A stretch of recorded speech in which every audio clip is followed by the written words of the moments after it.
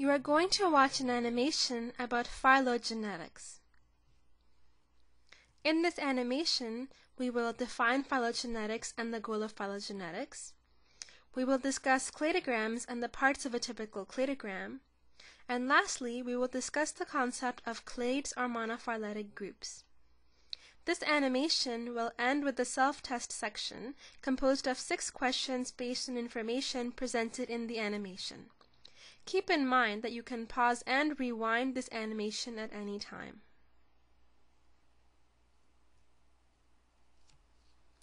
We will begin our discussion of phylogenetics with the basic question: what is phylogenetics? Phylogenetics describes the tree of life. It is the study of evolutionary relationships among groups of organisms. A phylogeny is a hypothesis about evolutionary relationships among organisms. So, what is the goal of phylogenetics? The phylogenetic approach reconstructs the historical pattern of evolution by tracing descent relationships. The goal of phylogenetics is to construct phylogenies that are true representations of the evolutionary history of a group of organisms. So now, let's discuss cladograms. A cladogram, also known as a phylogenetic tree, is a diagrammatic representation of a hypothesis about evolutionary relationships among a group of organisms. Since a cladogram often has several branches and has a tree-like shape, it is also known as a phylogenetic tree.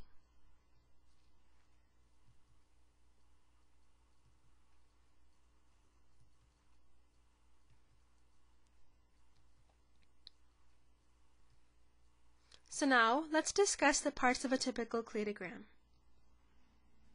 On a cladogram, a node, which is here, represents an ancestor that has speciated to produce 2 daughter taxa. Graphically, it is represented as a point from which 2 branches arise. So, on the diagram, 2 branches originate from each node, meaning that 2 daughter species originate from each ancestral species. Let's discuss this concept with a real-life example.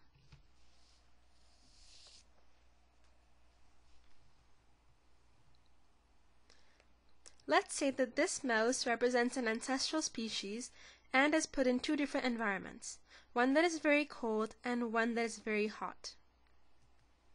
Over time, the ancestral mouse that is placed in a colder environment could develop thicker fur to keep warm, so it differentiates into a new species.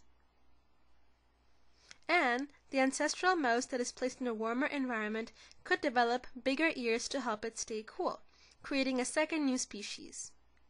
So, we see that over time, the ancestral mouse species gives rise to 2 new daughter species of mouse, both which are distinct from each other and from the ancestor. A cladogram can be used to represent this evolutionary event in which the ancestral mouse can be placed at the node, and the 2 daughter species of mice can be placed at the tips of the cladogram. In the situation in which 2 different daughter species arise from an ancestral species, this situation is what we call speciation.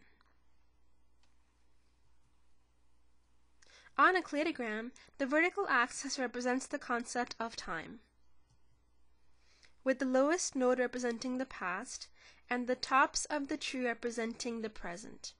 Note that the lengths of the branches on a cladogram do not hold any significance. Anything that is placed on the tips of a phylogenetic tree is called a taxon if it is singular, or taxa if we are referring to something that is plural.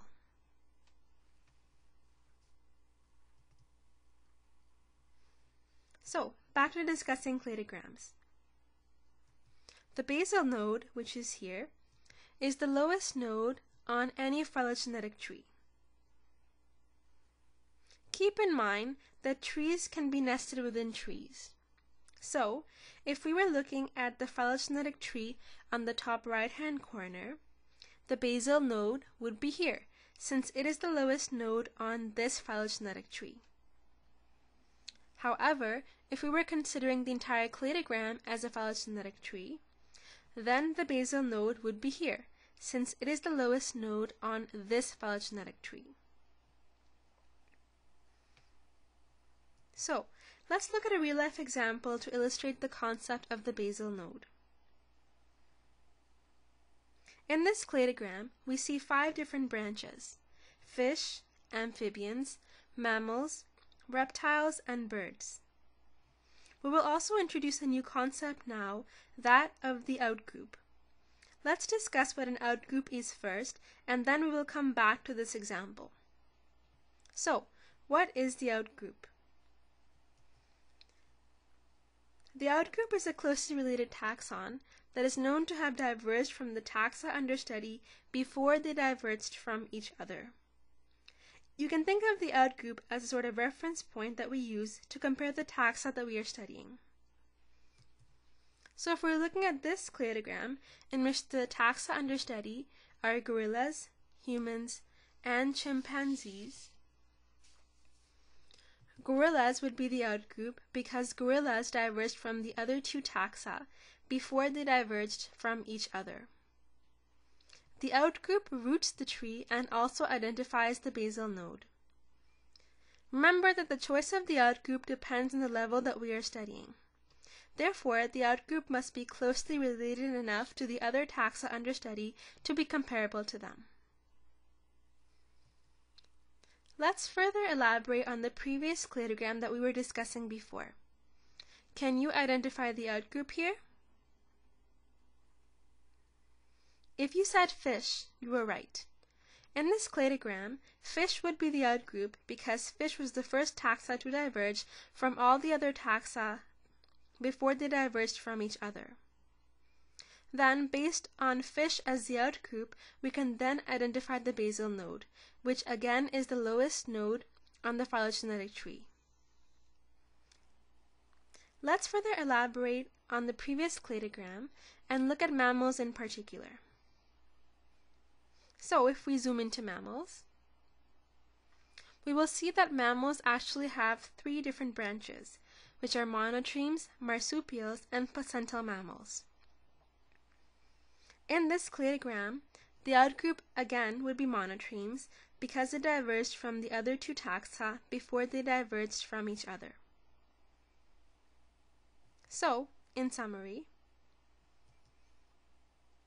an outgroup is a taxon closely related to the taxa under study, but that which branched off from the organisms before these diverged from each other. The choice of the outgroup depends on the resolution of the tree. In other words, the outgroup depends on the amount of detail you want to look at and the organisms that you want to include in your tree. A different outgroup can be chosen for each cladogram depending on the taxa that are being studied and compared. This concept will be further elaborated on in later lectures. So, now that we know what an outgroup is, let's go back to discussing the parts of a typical cladogram. We now know what a basal node is, but what about a branch? On a cladogram, a branch, which is here, represents the result of a speciation event at a node. After speciation, as we saw in the mouse example, the evolutionary histories of the resulting 2 branches are separate. So, this brings us to the question, what is a clade or monophyletic group? A clade, which is also known as a monophyletic group, is a group of organisms that is composed of an ancestor and all of its descendants.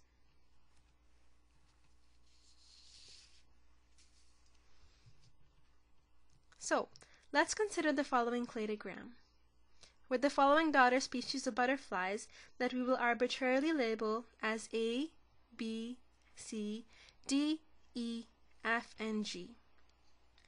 So now, if we cut off the tips containing the butterflies D, E, F, and G,